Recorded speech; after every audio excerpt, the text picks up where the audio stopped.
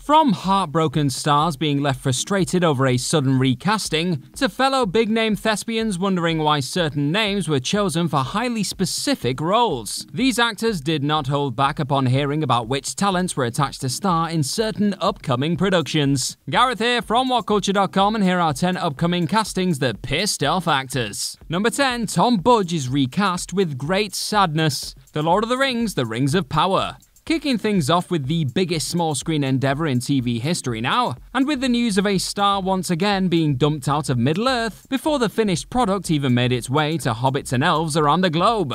Yet while one-time Aragorn Stuart Townsend was at least relieved of his duties before ever actually stepping onto a set, Tom Budge actually got as far as to film a number of episodes for the upcoming The Lord of the Rings, The Rings of Power Prime Video series before being told to pack his bags. And though it wasn't specifically noted at the time of his departure who the Australian was playing, Budge's comments on Instagram after his exit of Amazon has decided to go in another direction with the character I was portraying suggest that the folks behind the camera opted to quietly bring someone else in for his undisclosed part. And his summing up of the whole scenario as a very difficult and unusual experience tells the story of an actor who was less than happy to be let go.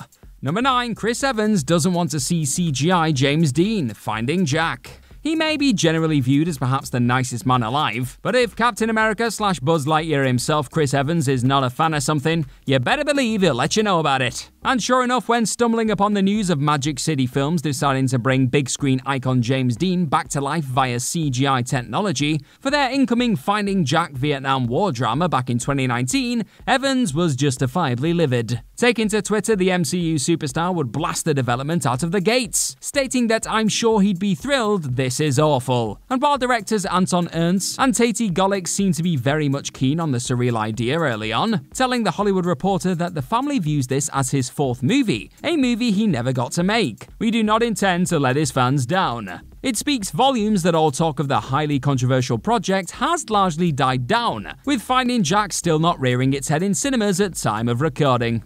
Number 8, Emma Thurman was as sad as you all were about the change-up, Ant-Man and the Wasp: Quantumania.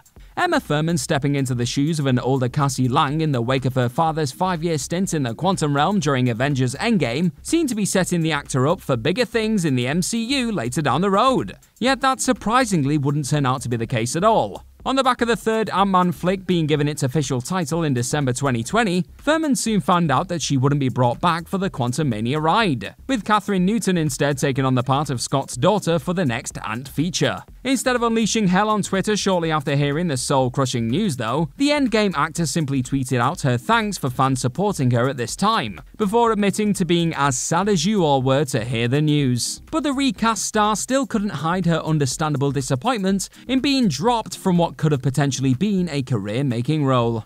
Number 7, Julia Sawalha is devastated and furious over her recasting. Chicken Run: Dawn of the Nugget. After what has felt like an age of clucking and pecking, fans were finally treated to the news of much-loved Aardman animation Chicken Run being gifted a long-awaited sequel that will eventually be let loose on Netflix in 2023. Sadly though, Netflix's plan to hatch a new adventure for Ginger and the gang did actually come with a rather depressing revelation. Original leading chicken Julia Sawalha would not be returning to the coop. As revealed by the actor herself around the time of the sequel's announcement, the reason they gave me is that my voice now sounds too old, and they want a younger actress to reprise the role. And on top of admitting to say I am devastated and furious would be an understatement, the unmistakable voice of the leading hen also expressed sadness at the fact she would not get the chance to work with Nick Park and Peter Lord, from whom I learned so much. Thandie Newton will no doubt do a stellar job as a recast Ginger in Dawn of the Nugget, but that still doesn't change the fact that many still see Sawalha's dropping from the picture as straight-up ageism. Number 6, John Leguizamo calls out an all-white cast, Mario. Big screen veteran John Leguizamo is not afraid to speak his mind on social media. The actor, of course, infamously appeared opposite Bob Hoskins in a rather poorly received attempt to give Nintendo's Mario the live-action movie treatment. So when news recently broke of Universal Pictures' intentions to dust off the iconic video game plumber for a new animated cinematic adventure, Leguizamo was initially thrilled. However, upon taking in precisely who would be taking up the feature roles, the star was soon left feeling a little let down by the all-white cast casting this time around. As the one-time Luigi would note on Twitter in response to stars such as Chris Pratt and Charlie Day being brought in for the picture, obviously it's iconic enough. But too bad they went all white. No Latinos in the leads? Groundbreaking colorblind casting in original. Leguizamo wasn't the only one feeling a touch frustrated in light of the casting news either, with many fans also pushing back against the likes of Pratt being attached to the property from the get-go. Number 5, Lady Gaga replacing Margot Robbie is an insult. Joker Folie à deux. News of Lady Gaga joining up with Joaquin Phoenix and Todd Phillips for the upcoming Joker Folie à deux musical follow-up to the highly successful 2018 first DC entry only added further intrigue to the surreal mix. However, one person who isn't said to be all that pleased about the reveal of Gaga reportedly taking on the role of Harley Quinn in this Joker follow-up is none other than fellow live-action Harleen Quinzel, Margot Robbie. According to a source close to the Suicide Squad and Birds of Prey star, it was revealed to OK Magazine that Margot isn't angry about the choice, she is insulted, after already noting that Lady Gaga playing Harley Quinn in the Joker sequel instead of Margot Robbie is a joke. And though the undoubted MVP of the DCEU so far has yet to officially comment on Gaga's apparent taking up of the Quinn role in this separate DC universe, it seems as though this supertown may not actually be big enough for two big-name live-action Harleys. Number 4, Charlize Theron not being brought back is a tough pill to swallow. Furiosa.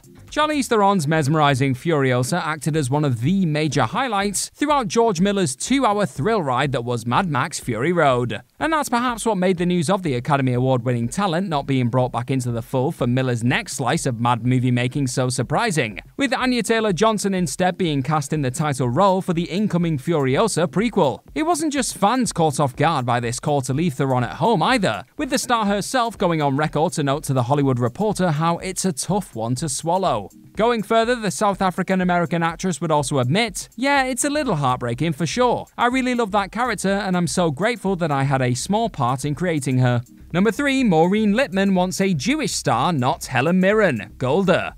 Despite being quick to highlight how she feels that the legendary Helen Mirren is a fine actress and will be brilliant in the role, that still didn't stop the pianist star Maureen Lipman from disagreeing with the decision to have the star step into the shoes of Israeli leader Golda Meir in an incoming biopic centered around the figure. Claiming that the Jewishness of the character is so integral, Lipman was clearly not too happy about a Jewish actor not being brought in for the Golda part, stating that if the religion fires the character, then I honestly think you should look at that group, that gender. Far from shying away from the controversy surrounding the call, Millen herself would also address her casting by telling the Daily Mail, I do believe it is a discussion that has to be had, it's utterly legitimate. You know, if someone who's not Jewish can't play Jewish, does someone who's Jewish play someone who's not Jewish? And with Mirren making many a headline for looking simply unrecognizable on the back of her prosthetic transformation for the role, it's safe to say more than a few eyes will be on the Oscar winner's work by the time Golda arrives on the scene later this year.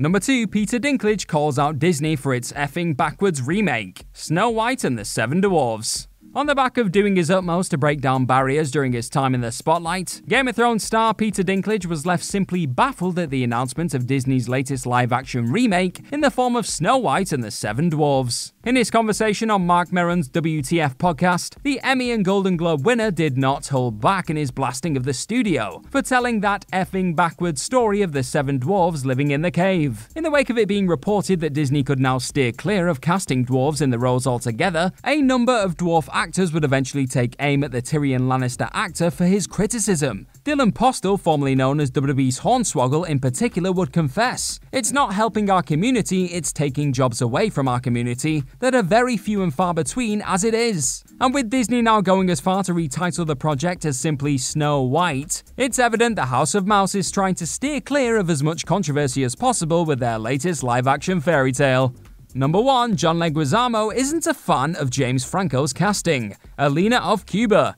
That man again, John Leguizamo joined a number of thoroughly pissed off fans online in calling out the decision to cast James Franco as Cuban Revolution leader Fidel Castro in the upcoming Alina of Cuba feature. Yet while many were quick to question the casting decision due to Franco's recent sexual misconduct accusations, Leguizamo was more concerned about the fact that a non-Latino actor was passed up on for the part. As the clearly aggravated actor would state on Instagram, how is Hollywood excluding us but stealing our narratives as well? No more appropriation Hollywood and streamers. Boycott. This effed up. That being said though, Franco has at least one supporter despite the justified controversy surrounding his casting, with Castro's own daughter still backing the leading man who, in her words, has an obvious physical resemblance with Fidel Castro. Yeah, we'll take her word for it, yeah?